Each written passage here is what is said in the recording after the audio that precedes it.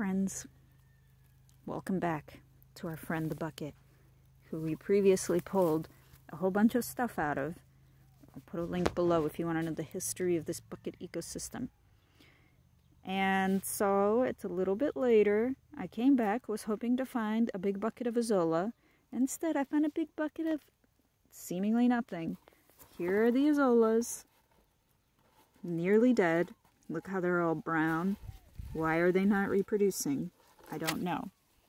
This, we all remember this stuff, right? Yeah.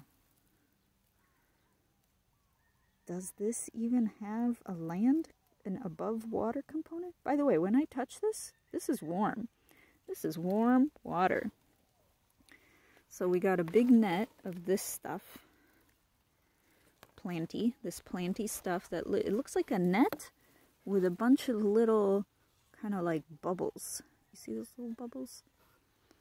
Then we have this mysterious item, which at first I thought this was connected to the net. And then I started tugging on it. And look at what this is. Will this focus? Yes. This is the tip of a grass where the top got heavy, leaned over, and it found water. And then all the little seeds in there started sprouting and are now happily growing in water. This guy.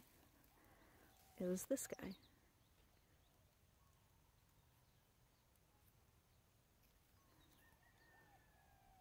You've seen these. They get dry, so all the little seeds are clustered at the top. And then the top gets heavy once it has all these seeds, right? It's heavier than the rest of the stalk, so it dips down, and sometimes it dips down into water. Then it all sprouts. And in fact, it happens so commonly, there's another one right there.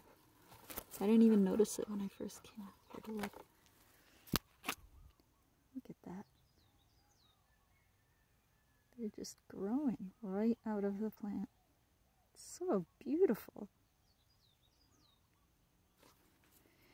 But the real question is, and then there's this little plant. There's a little flower there. And it's coming out, there's like a hole out here to the outside, or a crack. And that's where the flower is. So this is, I think this is related to this net grass. Net grass. Very interesting. And there's like little critters in there.